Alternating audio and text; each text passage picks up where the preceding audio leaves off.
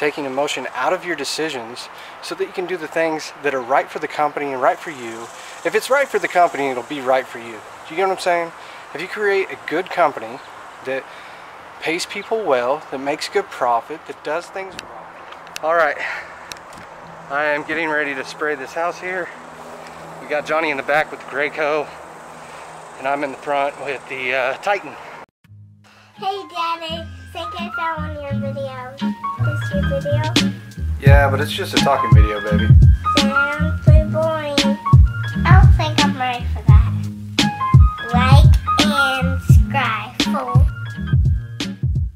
Before we start this new job today, I just kind of want to go over a few pointers on things that you can look for on your house to see if your house needs a paint job. So one of the first things you're going to look for is chipping, peeling paint. A lot of the times that's accompanied with wood damage. So if you look here, these are chipping out and they're definitely peeling away. So you got chipping and peeling. We have cracks in the wood. So all this water would seep in. It's going to expand in the wood. It's going to help rot it away. And after a certain duration of time, that turns into this kind of mess. And this is where this wood here, we are going to have to replace. We'll have to pull it out. Like this right here, putting expansion foam is not a fix for that. We'll pull these out, we'll put new wood in, we will fill this with caulking, and then we will put a piece of trim on it like that. Caulk around the trim when it's done so everything is sealed up and stays dry. A big part of the paint is to protect your home. While it makes it look good, it's really saving you from replacing the siding every few years. It's going to protect the wood on the house. Now this is a situation where your landscaping can become a problem with your house. And what we've have here is we actually have some decorative ivy, and it's climbed up, and we're getting these. When it's pulled off the house, it'll leave part of the vine behind on the house, and it's just going to kind of tear it up and damage it. And in some cases, like right here, it'll actually peel some paint. If it leaves a bare spot, that's a spot where wood is exposed and can potentially cause a problem down the road. So let's go ahead and walk around and we'll spot a few more things. Obviously there's cracking in the wood and things of that nature. Now up here on the garage, there's some discoloration, okay? So you can kind of see, and it's typical, so it was a darker gray, but it's faded out real bad. Okay, not so bad over here. That looks like it's actually been touched up. It looks like there was some wood rot here. We are not fixing that today. We're just going to kind of smooth it out the best we can, and then we're going to paint over it again. That's all particular client. So what you end up here is you get some chalking, okay? And if you rub it, you'll actually, well, most of the time you can see it's almost like a dust or a sediment. This isn't too far along, but it is definitely some discoloration. That's the paint starting to break down. And you can probably see it on the doors too if you do this. You can see it a little bit on my fingertips. So it's in process of breaking down, and then it starts chalking, and then it will, you know, start chipping and peeling and fading away. Overall, the house is just kind of dirty, and what we're going to do first is actually power wash it. We want a clean surface. It doesn't have to be immaculate, spot free. When we power wash, it's not necessarily cleaning it so that it looks beautiful again. We're cleaning it so that we have a surface that doesn't have a lot of dust on it, because when we spray new paint on, we don't want it to come off easy. We want it to bond real well to the actual surface. So having a clean surface really helps with that. Moving along in the backyard. This is real common on pillars. You'll see lower that there is bare wood. Anytime you see bare wood, that is an indication that your paint has gone too far out. It needs painted almost immediately, okay? Because it's just going to get worse at that point. It's not protected. Now in the back, it's not too bad, but we still see some discoloration. That's a big factor. So up top, you can see up here where it sees more sunlight, it's discolored. Underneath, it's a darker gray. That's not just shadow. I know my camera doesn't really pick it up, but it's not just shadow. And then down here, it's a little bit lighter. And you can really see it on like spots here where it hits the sun all day. So that's just something to kind of take into consideration. The biggest thing is, like I said, you want to seal it up, and you want to make sure that you're not getting any water damage on your house. Here would be a situation. So right here, if you see this kind of situation, it's time to have this recaulked. This doesn't necessarily mean you need to have it repainted. It could be caulked and then painted. This here looks like there's actually been some house settling, which is a common thing in our area. So that's a real big gap. I would almost guarantee that this house has been piered at some point in time, and we've had some settling and the walls kind of falling away from the windows. It's pretty common in this area, and while we're at it, when we're doing that, we'll caulk this up as well. So, I mean, overall, we want the house to be in much better shape when we leave, which is obvious. We're being paid to paint a house. We want it to look better. We want it to be better. So, all my paint jobs I guarantee for at least 3 years. So that's touch up. If there's any peeling or chipping or any workmanship that's an issue, like all the paints are guaranteed for 5 or 10 years. Caulking is guaranteed for 40 years, but that doesn't necessarily mean it's going to last that long if it's not applied correctly. If the right prep work's not done, it's not going to last that long. So all my workmanship is guaranteed for at least 3 years.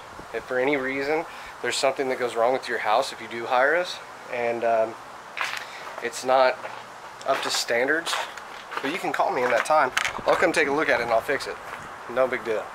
Like, that's not a problem at all. We haven't had a call back, by the way, but that is exactly, that's what I would expect. If I paid somebody to paint my house or do some woodwork or do anything else, if something was wrong, if I noticed something was wrong, I would expect it to be fixed.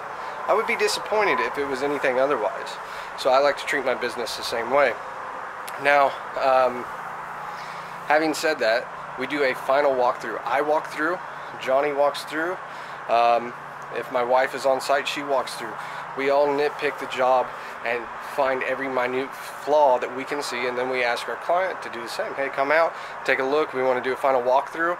We we really don't get a lot of issues when it comes to the final walkthrough with our client. We don't get a lot of problems, and the reason being is because we are so strict about what passes our quality standard that you know, it's not, there's normally nothing left for the client to point out.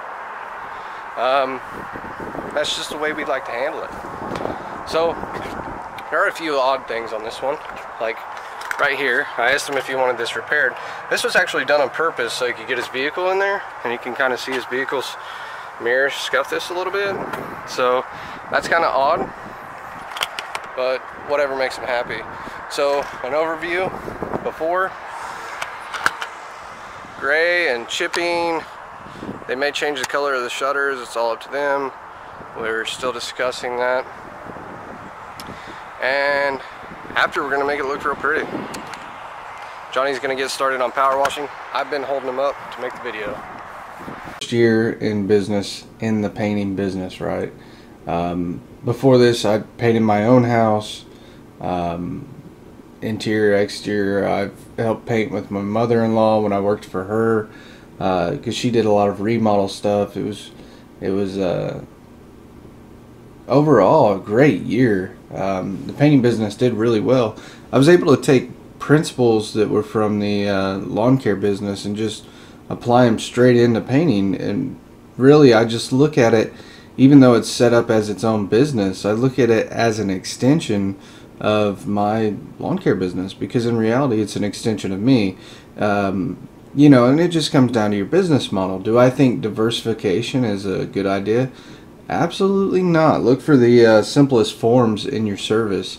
So like I was going over this with my wife last night, or well, yesterday. We're working on all of our emails and stuff, right?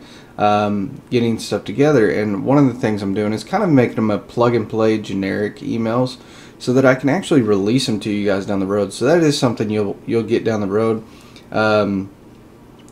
but that way you can have like a plug and play email or something that you can work on for you, And basically how it's going to work is I go out with an outline of all my services, and then each service I have an email for it. So for me, for our lawn business, we only provide a handful of services. We've got mulch installation real early in the spring, about this time of year in January and in February. I like to knock that out before the spring hits. I used to just do it when the customers wanted. The problem with running your business to how the customer wants is that you're just all over the place. So you need to train your customers that you're going to do business your way. This is how we do it when we do it. This is why we do it that way. And that goes down to every aspect, from performing the job, communication, and getting paid. Everywhere you're at, you need to have your unique system to make it perform to best benefit your business. So anyways, as far as services that we provide lawn service wise, mulch installation, we got to do spring cleanups right after that, which oftentimes mulch installation, spring cleanup, and even like lawn seeding are combined together. And then we go into mowing. We do bush trimming on a 30-day cycle, and I try to rotate through the properties, so maybe half of them are this month, half of them are next month. You know what I'm saying? Then I go into the end of the year, because we're mowing all the way through. I just focus on mowing and bush trimming through the growing season, and then during the fall, as we start cooling off, so you get into September and October, or even August when it starts slowing down. So August, September, October, where you start getting that slowdown, I pick up and I do power washing so that I can fill in those bare spots and actually keep the cash flowing correctly. Keeping our revenue as high as possible. So that allows me to fit in an extra service when we slow down. Oftentimes when we slow down, we're like, okay, cool, it's time to rest. Now it's time to speed back up. But then we go from power washing and mowing right into leaf cleanups. And then from the leaf cleanups, that's kind of our main focus for the rest of the year. And we do offer gutter cleaning as well.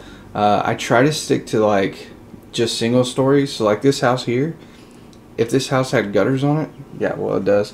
It's really easy to do gutter cleaning on a house like that. The reason why is you can get on top of the house on the roof and just walk the roof line with your backpack blower and blow it all out. Keep in mind that can be a messy scenario, so if you get like a lot of water buildup in there, don't ever blow them out near cars and stuff like that, because it will get on the car and then you're paying to have their car washed. As far as like what I charge for gutter cleaning, normally it's like 50 to 100. It just really all depends. We are transitioning to a $100 minimum on gutter cleaning, and the reason being is I'm getting on top of a roof, and I don't really like doing it. You got to drag a ladder around, stuff like that. So I can do it. It's just I've noticed the less services I provide in my business, and the more I niche down, the more income we actually create. That doesn't mean I can't bring that on later, but it means that I'm focusing on less. So like, I'm not doing a bunch of crazy landscaping installs and stuff like that. I have done them in the past. I really enjoy doing them, and I want to do more. And just because I want to do more doesn't mean it's beneficial to the company. I have to plan it out and be strategic. So in a few years, that is something we will offer again as we grow. But right now, it's filling in and raising the revenue as much as we can by honing down on a few services. So I'm not sure what time it is. It's getting late. I'm going to wrap it up. So far, I have the side of the house primered down the side here, over here, and up through the garage. We got to chip away and scrape and caulk the other side of the house down the side. The very back will be a little bit easier. So maybe we'll get to start spraying tomorrow, maybe not. We'll just have to see. Man, sometimes it plays out like this. It takes a little longer than anticipated. Like, we were wanting to be done. We should have been done today or tomorrow. Because normally a house like this would take about 3 days. The first day we showed up and we got 7 hours in, but you know, a little bit of that time was spent organizing the box and going and getting some materials and things of that nature. Just kind of waiting out the rain, to be honest, because we power washed it in between the rain. And you know, we do it in the rain, but there was a lot of thunder and lightning at the moment, so we had to stop. You don't work in the lightning, that's not safe. In the rain, if it's a light sprinkle, that's okay. If it's a full out washout rain, no, absolutely not. But if it's just a light sprinkle, hey, that's kind of nice, man. It's like a swamp cooler. Of course, the shirt's like that right now too. Sweating it all day, it gets nasty. I smell pretty ripe right now. I am ready to be home. But the job's significantly closer.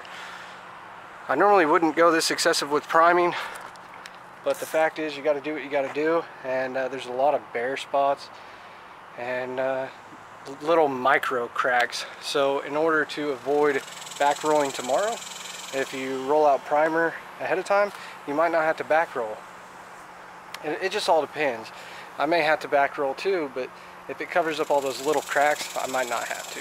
It may have real good coverage. We'll just have to see how it plays out. I'm looking forward to seeing how it goes with 2 sprayers. But, you know, I mean, overall, it's not a hard one to spray. You got a lot of trim and stuff, but the shutters are down. They don't even know if they're going to put those back up, so we may not have to spray them. They might want something new. We're just kind of seeing, but it's all one color, so we won't have to shield off the gutters, or, you know, I mean, that's kind of nice. When we get to spraying, oops, you know, that's kind of nice. When we get to the spraying, it might not be that bad. So I guess I'll tie in with you tomorrow and let you know how it's going. But so far today, I call today a win. Not a massive win, but you're always winning if you're making progress and making money and pushing forward. This company's gonna be huge down the road, man. Huge. Sometimes you gotta grind it out. You gotta put in your time. You know what I mean? You gotta lay the groundwork. Right now, that's what I'm doing. It's all a game, and I'm playing out the cards, and I'm seeing where it's going, and I'm being strategic, and I know it's gonna be good. See, it's an intelligent investment. Since I've got several years in on the landscaping, let's call it lawn care. It's not landscaping. Since I got several years in on lawn care, it's going to be turning into something good here, because I can take all that knowledge, put it in here, and apply it. Not have emotion in my decisions. That's a big factor. Taking emotion out of your decisions so that you can do the things that are right for the company and right for you. If it's right for the company, it'll be right for you. Do you get what I'm saying? If you create a good company that pays people well, that makes good profit, that does things right, that doesn't, you don't want to be the guy that's going out of your way to find a cheaper product. It's okay to use a discounted product. It's the same price. You know, you get your contractor discount or whatever. That's cool, whatever. But I'm saying, like, don't be the scuzzy guy that's going around doing a cheap job, not following through with what you said, overcharging. I mean, the market will kick you out if you're unethical.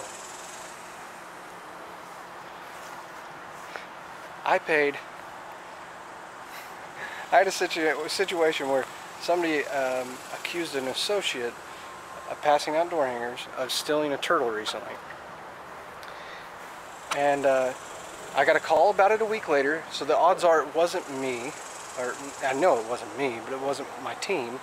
And regardless, I replaced the turtle for her. And the reason being is I explained to her, hey, I don't know if it was in her front yard in a landscaping bed with 2 timbers high. Turtles climb. And I explained to her, hey, that turtle could have climbed out. A neighborhood kid could have picked it up. Somebody could have picked it up and taken it out thinking it was stuck. Predator like a dog or a cat could have came and ate it. Something of that nature. But I bought a new turtle for her. It's a African sequoia turtle. I don't know. Not sequoia. Something of that nature. If you know, tell me in the comments. I'll put up a picture. Here's a picture. Anyways, I replaced it because it's the right thing to do. Even if there's, it wasn't my team, I can guarantee it. But the fact is, what I did is I actually spent 60 bucks to protect my name. Okay? I spent $60 to protect our business name, take care of her, so that she goes, well, you know, maybe it wasn't them, but he took care of it. And instead of getting something where we had an accusation of theft online. Nowadays people can gut your business. So what's cheaper? Trying to go through a court system or go through Google and get this allegation of theft off? What's more stressful? Or just, it's 60 bucks, man. Psh, get it out of here. I'm literally paying not to mess with it later. Do you know what I'm saying? And if you treat business the same way, I'm paying not to have the headache later. I am paying for good products now and charging you for the right solution so that I don't have to worry about it later. That's the correct way of being in business.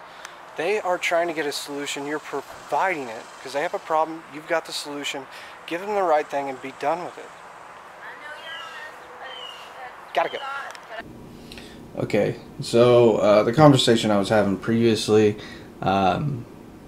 was talking about honing down on the services I provide, and I spoke about for the lawn service. And now, as far as the painting business goes, and like I said, that's an extension of my lawn business, is how I look at it. As far as the painting business goes, if I look at that just as a model for itself, though, and don't look at it as a connected service, the ideal type of job for me is a single-story house. You know, a house similar to this one, single-story ranch-style house. That's basically a 2 to 4 day project max. That's kind of, I mean, I'd do a bigger project, but I'm looking for basically the in and out cookie cutter type track homes,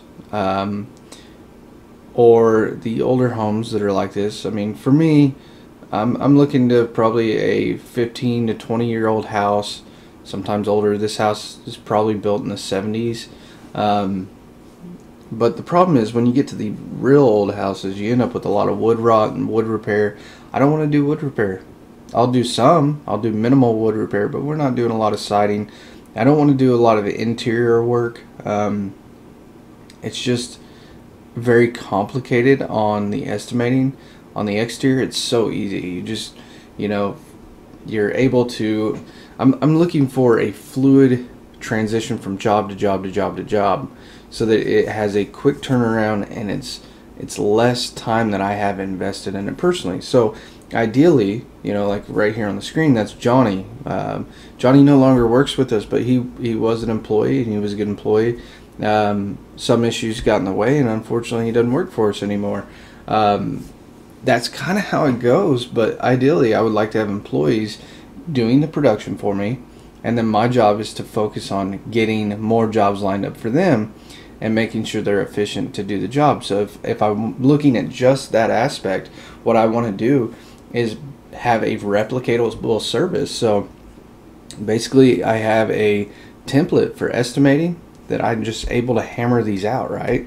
And it's all about plugging in estimates. Now I can take that template and make it personalized so that it's for that person, but I'm able to say, this is what we do on the jobs, this is what you can expect, this is, you know, the warranty that I offer and the guarantee, and, you know, just really cater in that we're here to take care of you. And by doing that and focusing on one style house, like I'm not looking for custom houses, I'm not looking for the crazy Tudor houses. I've done a couple Tudor houses. They're actually really fun, but the problem is they're a lot of work and a lot of detail, and detail adds complication. See, like this house, it's a single shot house. Maybe it was 1 or 2 colors, that's easy.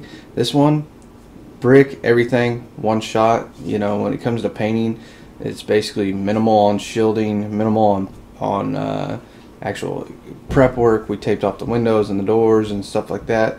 But I mean, it's just so easy to knock these type of houses out quickly and make good income doing it. All right, I am getting ready to spray this house here. We got Johnny in the back with the Graco, and I'm in the front with the Titan. So this is how it looks right now. We've shielded off all the peaks. Everything's caulked, primed, sanded back, scraped. On this window here, we have the liquid mask, and we'll just cut that out and peel it out when we're done. Everything else is taped off. Back door's taped off. This one's left open, but we have it taped around the edge so that we can tape it off real quick when we get ready to go once the back door's completed. And once the back door is completed, then we have no problem making it to where they can get out of that one. Yeah, same thing over here, all shielded up, ready to go. And the Titan 440. What? Feeling okay. Well, wife, that's hot, dude. Yeah, it is very hot. Heat index is, you want to know? 100,000. 116. 116, I was thinking 115. That's what Rachel said. I left this clip in the video because I think it is important. I think it tells part of the story of, when you're out working outside, the type of employees we're going to have, a lot of different scenarios. I'll make a video just talking about smoking down the road, but as far as do I allow them to smoke on the property, the short answer is yes, as long as it's not around the clients, anywhere close to their house, and they're picking up the cigarette butts and making sure that they're put away like in a pop can with something in it, in that way that it keeps the property clean and it keeps the property safe from starting a fire or something like that. As long as they adhere to that, I'm okay with it. Still right around here. Oh, Johnny just testing out that tip. So right here where you can see the color change, we're about to do all of this. Alright, one thing I want to mention is the equipment in this, because it was my first year. We started this up with absolutely no money. I'm kind of in the scenario that if a business is going to thrive, it'll thrive off the cash flow that it creates. So if I can go out and sell it, and we're talking about service businesses, this is a service business, lawn care is a service business, you can start it with no money. And I know there's like licensing and getting all that stuff ready. Dude, if you're really going to get it going, and don't take this as legal advice, but you're going to be a bit of an outlaw. You're going to do what you have to do. If you got no money, go get that first job, do what you got to do, get in there. Use the down payment to get everything you have to. That's what I did in this painting business. I didn't put a dime towards it. I decided during the winter I was going to go ahead and start it. It was going to be my cure to make an extra $20,000 personal income, and I can say it did that no problem. So basically what we did is we used the first job and took all the money from that, on the down payment, and bought our equipment to do the job. It was kind of a labor scenario where we were just giving a bid on the labor. All the material the customer purchased. So right out the bat, 50%, I knew I was using that on the equipment and getting that all taken care of. And then when I was done, I had 50% from the job that I could use. I put that all into marketing. So 50% to get the job done, 50% for the marketing, and then from there it was on, man. You just distribute door hangers, flyers, whatever you got to do. We used door hangers and put them out there. We went in and we put a lot of estimates in. That's kind of the name of the game with painting. If you want to get jobs, you just pump out estimates. It's kind of similar to lawn care. And then the better you get, the more you land, and the more confident you are, the smoother you are with communication, the clearer that it is to the customer that you're going to take care of them, the more jobs you're going to land. Because ultimately, all they want to know is that I have a problem, you have the solution, I don't want headaches, can you solve this for me? At least that's the type of customers I want. If you're catering towards more pricing, well, I don't know what to tell you. Be the lowest price and you'll get jobs. That's kind of how it is in the beginning. At one point in time, that's where I was. I got almost all my jobs from being low priced. But where I was wanting to go with talking about the equipment is, like, just simple things like that ladder's a couple $100. We get an extension ladder, it's a couple $100. You got the stabilizer on it, a couple $100. You got the drone that I'm flying in the air right now, a couple $100. You got the sprayer I'm using. I actually buy some equipment at pawn shops. Like the sprayer I'm using is, I believe, around a $1,000 sprayer. I got it at a pawn shop for a couple $100. Graco in the backyard that Johnny's using. It's about a $400 or $500 sprayer. I got it for a couple $100. I think I got it for like 120 actually. But you know, I'm looking for good investments. Like I'll buy something brand new. Like I thought about buying the ladders used, but I wouldn't bought them new, almost for convenience, because you get to this point where you're like, okay, I can go chase down the Facebook Craigslist thing and meet up with somebody, and it's gonna be shady, and I'm gonna stress out about it, and then it's gonna be a lot of hassle. Or I can just go buy this damn thing and save myself a bunch of time on trying to meet up with somebody, and that's gonna save me money. So I'm at the point where my time's getting more valuable because I'm out selling more and performing more jobs, that I don't have a bunch of time to go meet up with somebody to save $20 or $30 or whatever it might be. I'd rather just go to the store, buy it brand new, and be on my way. Okay? And the other thing is, like I said, just like with the first job, when the jobs are complete, I take that money immediately and invest it into either marketing or buying equipment. The very first thing I always do is pay my labor. Okay, Johnny with the painting company, it was very important that I pay him well. I wanted to know right out the gate that I could pay somebody accordingly. But you set that money aside for labor right away. Don't go spending money that's not yours. Okay? Money that's for taxes and everything, set it aside. Money that's for labor, set it aside. If it's not yours, you can't spend it. Alright? So just keep that in mind. If you spend your money that goes to pay for labor, and you don't pay your labor one time, if you're late on their paycheck, they're not going to be loyal to you. Okay? Now on the other side of that, if you for any reason get slow and you slow down, they're not going to be loyal to you. Employees are looking for a job, a consistent paycheck. You know, if you've ever worked for somebody else, which I'm sure you have, you are needing money. If you work for yourself, you're needing money. You get consistency by going out and hustling. They don't get the same thing. You have to give them security, and that's the important thing, is giving them security, giving them financial income, because they're not coming to work for charity or to have fun. They're coming to work to pay their bills, take care of their children, you know, make their car payments and stuff like that. So if you have an employee, just keep in mind that, like, that's just good employment skills, is to make sure they're well taken care of. If they're well taken care of, they're going to take care of you. They're going to be happy with you. So obviously you want a good culture where, you know, like, you got to be a good boss. You got to be a good communicator. Sometimes there's uncomfortable conversations you're going to need to talk about them. Get them out of the way. But then also pay them well. Pay them what they're worth. Pay them more than they're worth. And show them that they're worth more, so that they will actually grow into that value.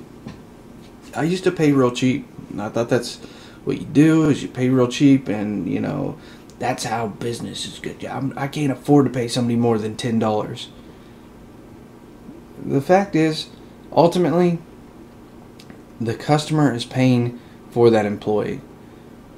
And if you're catering towards a customer that wants real cheap service, then absolutely you can't afford it. And that's why I couldn't afford it, because that's who I was catering to. If you want to pay somebody good, ultimately your customer is going to pay that price.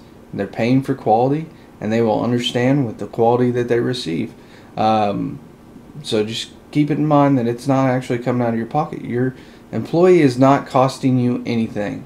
An employee will only make you money. An employee costs you money when you are not properly training them and compensating them correctly. Anyways, I was talking about equipment, and what I just wanted to say is, like, very rapidly your equipment will build up, whether it's painting, the lawn care, whatever. Business is business across the board. So, you know, our first several painting jobs, I was showing up in my old black Chevy. I call it the War Horse, right? And she's about to be put down. She needs shot. She got a broken leg. But, you know, it's the War Horse. The thing took me in a battle, and we made a lot of money with it for several years. It got me to the stage where I could grow more.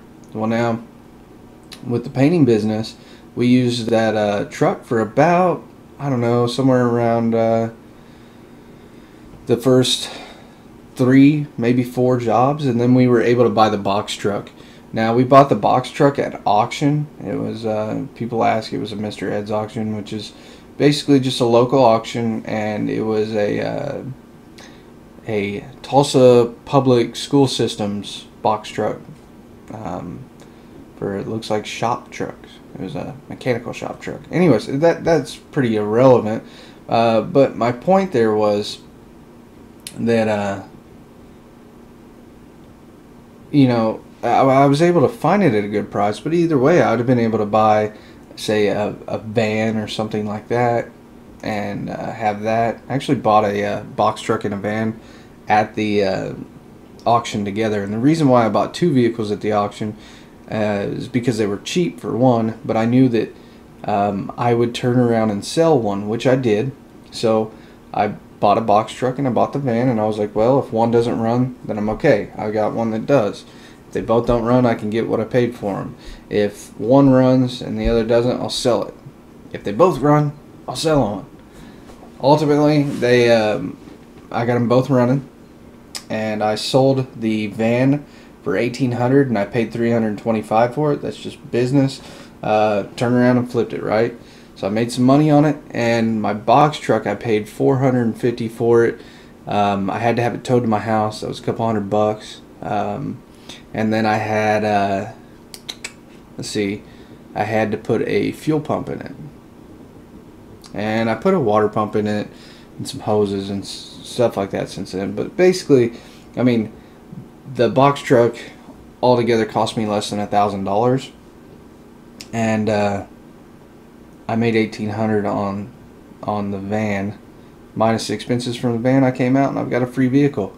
Not saying everybody can do that, but you know, it's one of those things that the more you're in business, the more options come onto your plate. Alright, so it's been a very long day. We got everything sprayed out. It looks awesome.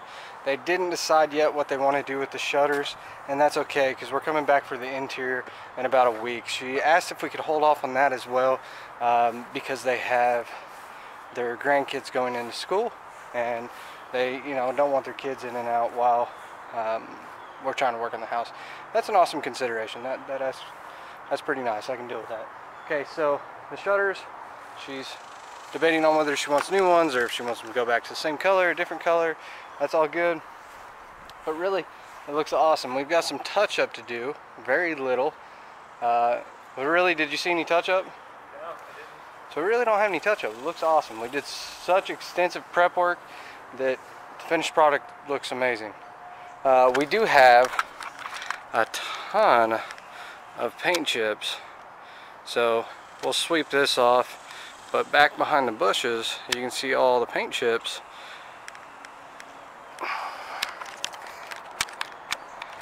We're going to come back with the lawn care setup for that and blow everything out, rake it up, and haul it away. So let's go ahead and look at the side of this, and I'll show you the front and stuff. So sides pretty sharp, you can't really see because of the light. We went ahead and threw this in. Just a little add-on, make them happy. Everything looks real sharp. This was the worst of it, and we may do some back rolling on it, but I think with as bad as it was, it came out awesome. Looks from the camera, the way it looks on the camera, looks a little flashy, but it's really not bad in person. So overall, I'm very pleased with that. Same thing, quite a bit of extensive cleanup on chips. We cleaned up a lot of them, and I mean a lot. There's still a lot more. That's okay. We did have a change order. We're going to be doing the back deck as well. So they want this painted. Really no prep on this. He's kind of scraped and sanded and decided he didn't want to do any more on it. So it's pretty much ready to rock and roll on this. So we'll do this. Now, I don't know if I showed you this, but when we come back to do the interior, we're going to scrape this off. This is from when he had previously painted. When they built this on, he painted this, and this tape was left. So because it's been on there for several years, I'm not really sure of the best method to remove that, but I'm assuming it involves a razor blade and some Gooby Gone or Goof Off. I will let you know what works best, but I would like that gone. The windows in the front they're replacing, and they're replacing some of these aluminum windows in the back. But man, it looked great. It shot well. We used about, we got 16 gallons. 16 gallons for this house. The brick was previously painted, or else it would have ate up a lot more paint. And it was the same color. But I believe we're right at 16 gallons. Sorry, we got 17 gallons, and we probably have a couple gallons left.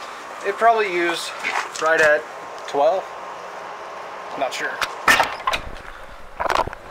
I don't know. 15. Let's call it 15. Probably 15. What's 17 minus 2? 15. All right. Anyway, so yeah, that looks pretty good. I will have to replace a light bulb. You can see I accidentally sprayed over the light bulb. That's alright. It's alright. Johnny, we still got the hose back there. You want to grab that and we are good to go. The garage was pretty rough. If you remember from the very beginning, I don't know if I showed you this, that was the board right there where the Bondo work was done. And it's not textured like the rest of the wood. It's very smooth, but it's not noticeable either. This is some of the previous Bondo work that was done. I just kind of left that because it wasn't nearly as bad as the other ones. Let's go look at that woodwork I did. That half board right there was replaced. This board, this one was puttied up. Okay.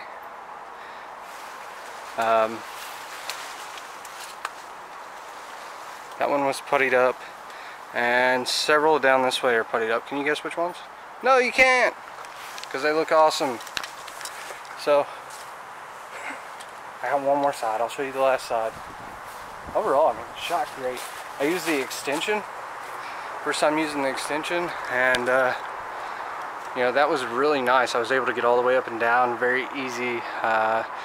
Shot across the brick real easy, and stand back and shoot very large sections without moving. So it's very efficient. Anyways, I hope you guys have a good one. This was a great job, phenomenal, looks great. I look very forward to coming back for the interior work in a couple weeks. I will go ahead and see you guys in the next one.